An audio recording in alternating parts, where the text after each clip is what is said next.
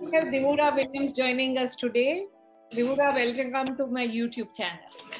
Thank you. So Diwura is working with mental health and youth, and it is a very interesting topic called the unknown and the known. And she has an initiative called Williams Diwura Initiative. So Diwura, do you want to tell my viewers about what is this initiative all about? Okay, so the Diwura Williams Initiative is a mental health advocacy group. Okay. And majorly what we're about is creating awareness for mental health issues, and how to deal with them in general. Okay. And Diwura, do you want to tell the viewers why did you start this initiative? What was the reason behind, the story behind the initiative? Okay, so growing up, I have 3 siblings. Okay. Yeah, but I didn't have a mature ground to communicate with my siblings on general things, on life generally. It was everybody for themselves, and I had to keep majority of those things to myself. I didn't know much about how to navigate life, and when I had a very serious challenge, I became withdrawn. I was so uninterested about a lot of things, and there was nobody really to put me through all of those things. Yeah. It became a major inspiration when I started seeing young people who tend to find themselves also in this phase and do not know how to go about it. Okay.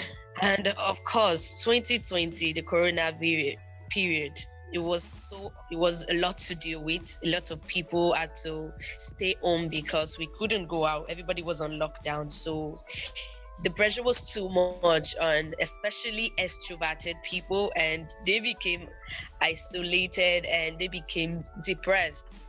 Yeah. So I felt I had always had the nudge to go ahead with this. So why not do it now? And that was why we had to start up the initiative.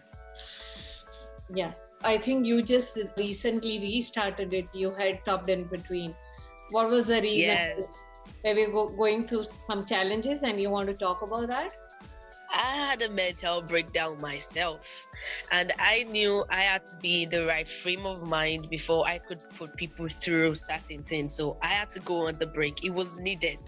If I didn't, I would be in a very bad frame of mind, and I would have still been putting people through. I might have led them in the wrong way. So I didn't want that to happen. I had to take care of my mind first before I can put myself out there for other people. And I had a lot of encounters with suicide attempts of people. So it took a toll on me, and that's why I had to go low. Okay. All right. Yes. Diwura, do you want to talk to my viewers about what you mean by the unknown and the known? Okay, so a lot of people actually think that they know what mental health is, but they don't. Yes. In reality,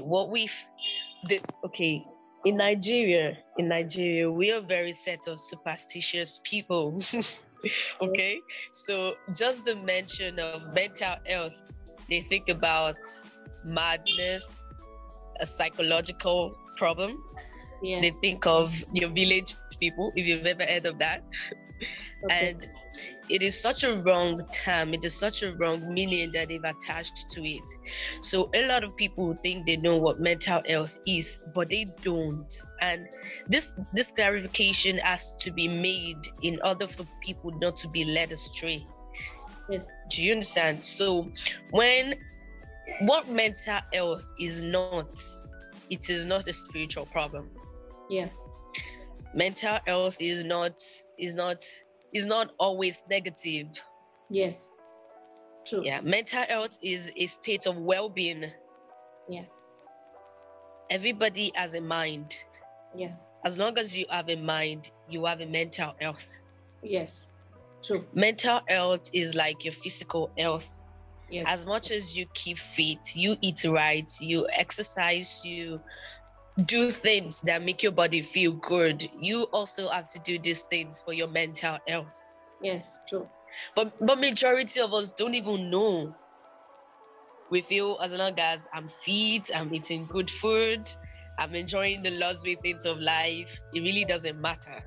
Yes. But it does.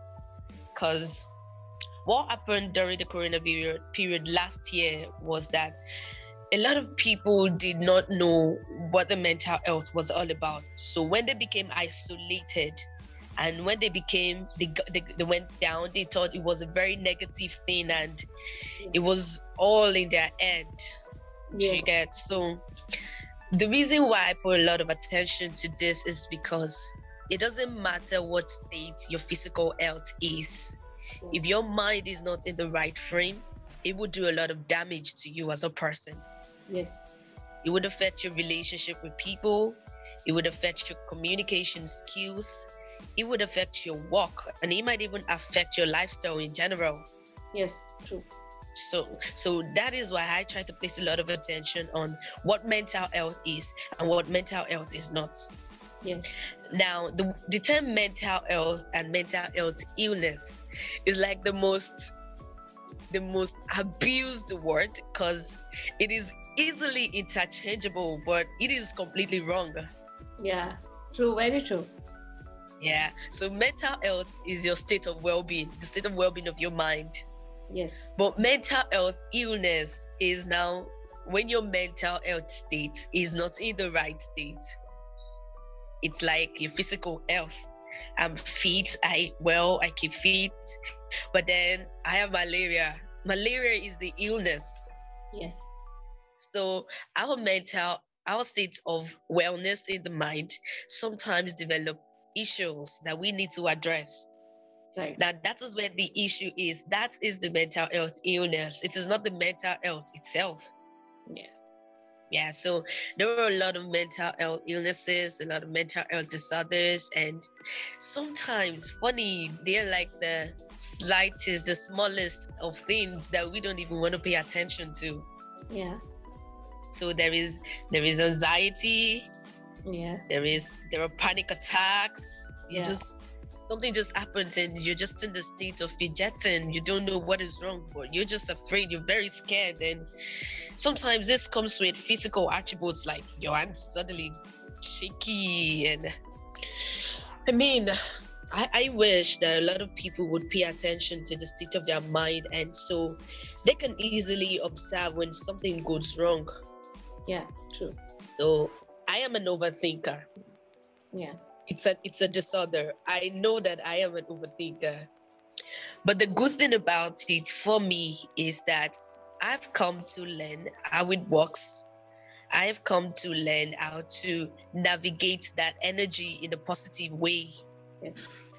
So I don't overthink to keep myself depressed. I don't overthink to give myself unnecessary agitation. When I overthink, I probably use it to find solutions to existing problems and help the world at large, not put myself in some dark corners, keeping myself depressed. Yeah. Do you understand? Yeah. So a lot of people need to watch it. Yeah.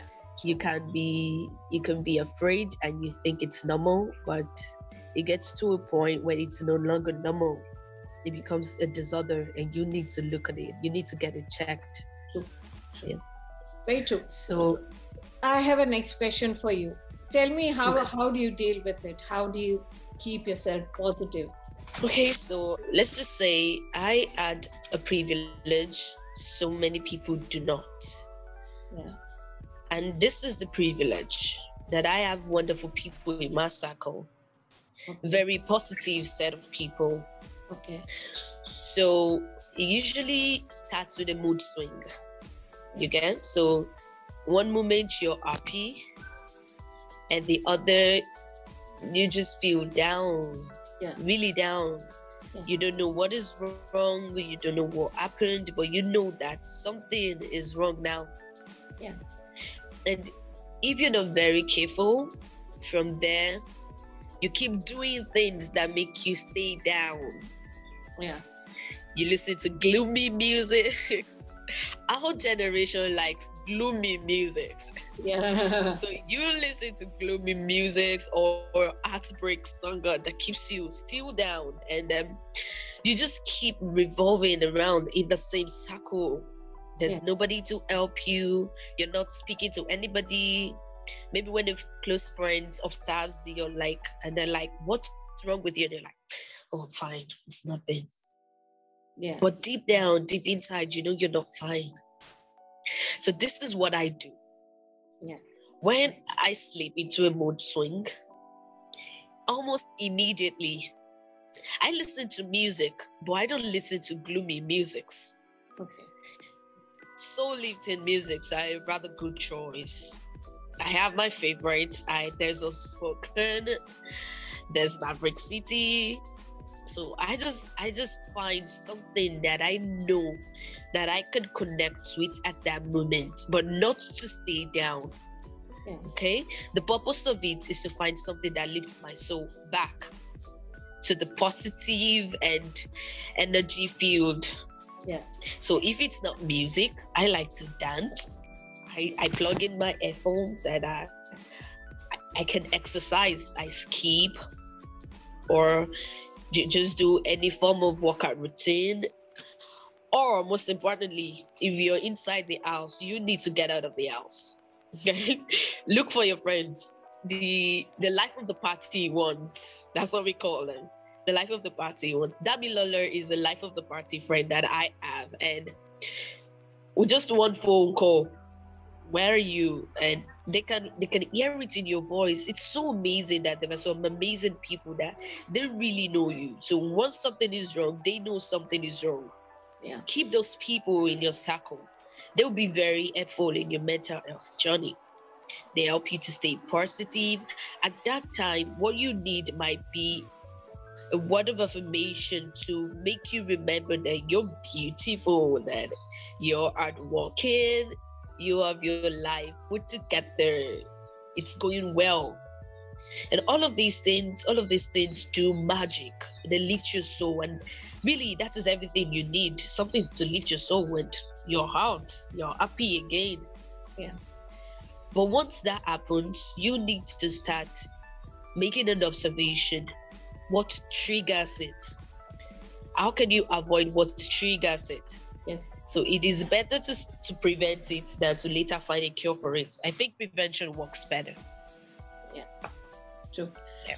So thank you so much, Diwura, for joining me today on this your wonderful journey, and good luck with that. I think you're doing a fantastic work, and a lot of women from around the world who are listening to this interview would be, very, very inspired by your talk. Thank you so much for joining me. Thank you for having me, and you're doing amazing work yourself. Thank you. So if you guys are viewing this channel for the first time and you're not subscribed to my channel, do subscribe. We have amazing girls like Diwura on this platform on a regular basis. Diwura, have a fantastic weekend. You too, Julie.